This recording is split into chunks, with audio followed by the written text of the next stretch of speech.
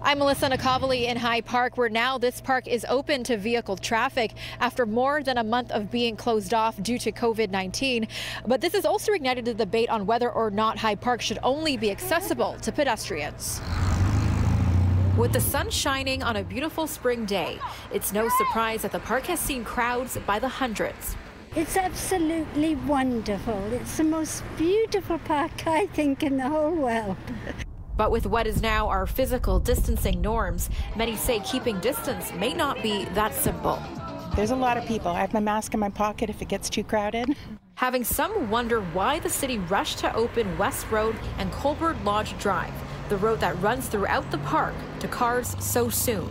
It was so wonderful when we had the streets to ourselves, whether you were walking or running or cycling.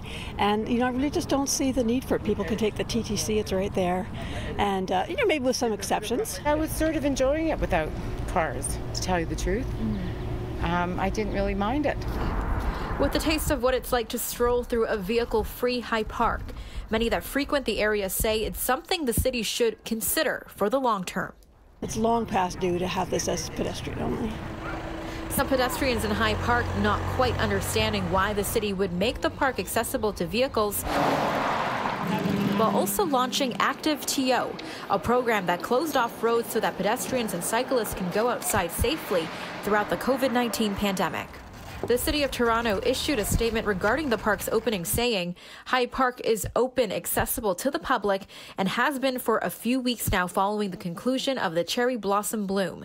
Anyone in the park is asked to maintain physical distancing of at least 2 meters. It was beautiful the way it was. It hasn't been too crowded, but it's not the weekend yet. While keeping 2 meters apart may be easier said than done, the city does say it understands that the weekends do bring out larger crowds. That is why the city will be closing off vehicle traffic on both Saturdays and Sundays. Melissa Nakhavoly, City News.